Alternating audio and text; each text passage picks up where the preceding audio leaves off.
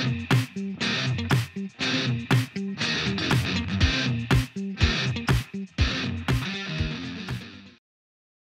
I'm Jeric Kasunic. I'm from Benton, Pennsylvania. I'm a sophomore wrestling 197 pounds, and I'm majoring in business. I started wrestling when I was 6 years old, and I can remember the first tournament that I went to. I was crying the entire time because I didn't want to go, but my mom took me anyway. And I wrestled 3 matches, and I was crying every single match, but I still won all of them. I was the 6 and under 60-pound champion at the Southside Beaver Open.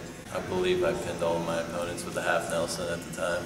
Winning that tournament was a turning point in my career because I loved the trophy and I wanted to win more, so that's the only reason I continued to wrestle.